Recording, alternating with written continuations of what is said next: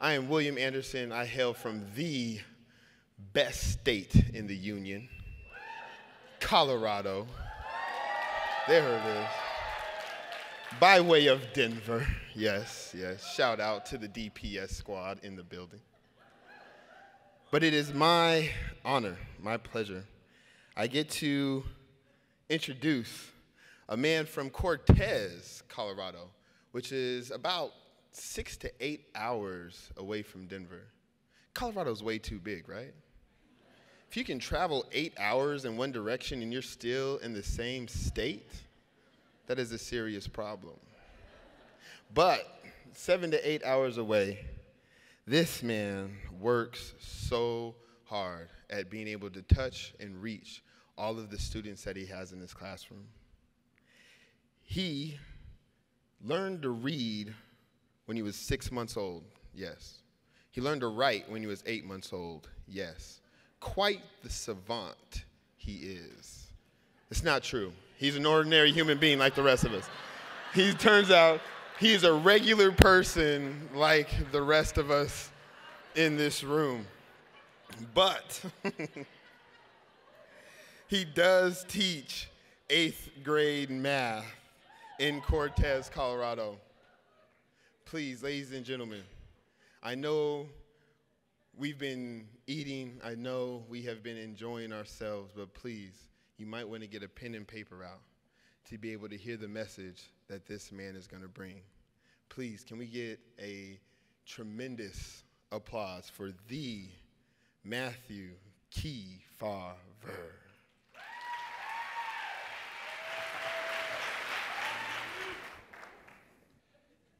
So I'm that teacher who comes to school way before his first class starts, and I'm often the one who stays late after school to help a student who needs extra help.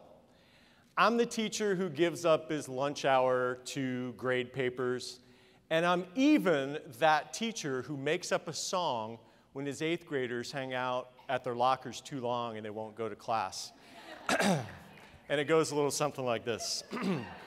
Go to class, everybody go to class. Everybody go to class. Everybody go to class. So whatever it takes, right? I mean, I bet that about 98% of the people in the audience have done something that ridiculous to get your students' attention. I'm also the teacher who pulled all 90 of his students into a classroom 1 year ago this very day, and I stood in front of them and I said, I have cancer. And the week before, I was teaching my 4th hour math class when I got the phone call from my doctor. The first thing that he said was, Matt, I'm as surprised as you, but you have cancer. I was diagnosed with stage 3 thyroid cancer. Now, this kind of cancer is actually very treatable, but it's also something to take care of right away. And so he scheduled the surgery to have my thyroid removed the very next week. Now, I've always been the type of teacher who is honest with his kids, and I didn't want to make up some lie about missing school in the coming weeks. So I told them the truth, including the good news, that the cancer was very treatable and that I would be back with them as soon as possible. Now, I'll never forget the silence in the room on that day. You could literally hear a pin drop. And yes, it definitely was an intense moment, but it's actually what happened afterward that changed my whole perspective. Now, I've been an educator for over 2 decades now, like many of you in this room. But the most powerful moment that I had as a teacher happened to me just 12 months ago. And it wasn't in my classroom. It wasn't when I told my kids that I had cancer. It also wasn't at an education symposium or on a class field trip. It was in my own home. So after my surgery, I had a heavy dose of radiation that kept me out of the classroom for about 8 weeks. During that time, I was confined to my home to heal. And at first, I thought, this will be great because I can catch up on some reading, right, next to the bedstand, and relax. I mean, who wouldn't want a summer break in the middle of winter? But about 2 weeks in, I started to feel a little bit lonely and maybe even a little bit depressed. And at first, of course, I thought, well, it's probably the cancer, dummy. But it actually was a feeling that I couldn't shake. And I couldn't figure out exactly what it was until I realized what I was missing. I missed Ben's superhero obsession. I missed Kaylee's incessant talking.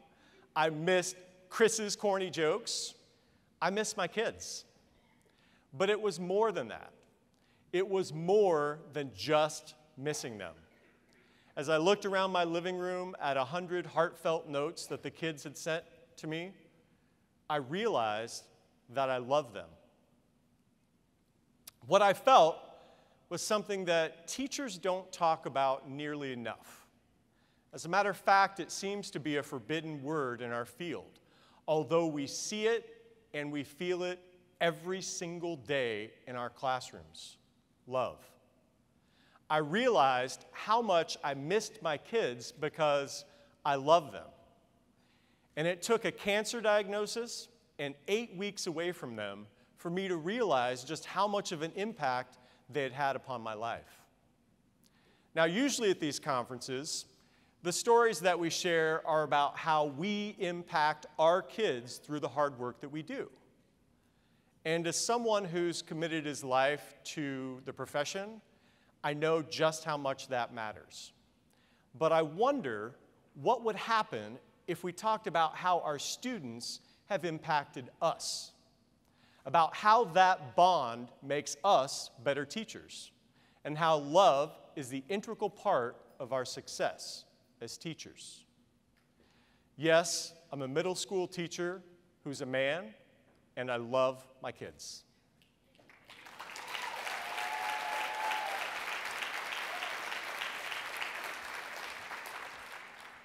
Now, making education reform more personal and more focused on caring isn't a new idea. In fact, Berkeley professor David Kerp wrote a piece in the New York Times about this very subject this past August. He said to focus solely on business and standardized tests and what some call disruptive innovation isn't completely working because some reformers don't implement relationships into that equation. And he contended that the most effective approaches foster bonds of caring between teachers and their students. As a matter of fact, he had evidence. One example was a study that he did in the Chicago public school system in which he identified 100 elementary schools that had substantially improved their performance and 100 schools that had not. The key difference between the two schools was the presence or absence of social trust. This past summer, 2 Finnish researchers published a piece in the International Journal of Education about what it would look like if they implemented love-based leadership in schools. And their formula is actually pretty simple. People who lead with love and trust have followers that show loyalty and commitment. And this is because of the positive emotions that these leaders bring with them, their love and compassion. In other words, happiness. Happiness leads to engagement, productivity, and commitment. So now we know that studies that show positive emotion, trust, and student-teacher bond make for effective teaching. But why do we shy away from this reality in our strategies? But most importantly, why do we shy away from the word? Why isn't love a part of our needs assessment, our teacher meetings, our school conferences? Because I see examples of love in the teaching I do every single day. I witnessed a gym teacher buy a pair of shoes for a student and then claim that they were extra.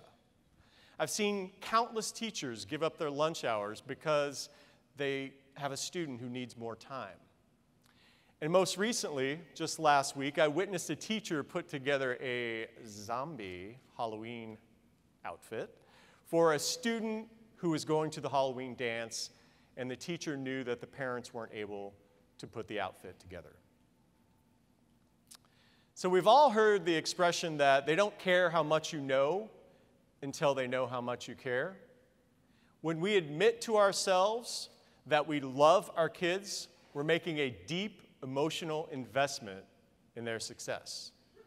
And it's more than just caring whether or not they pass our class this semester. We're actually investing in the future that is them.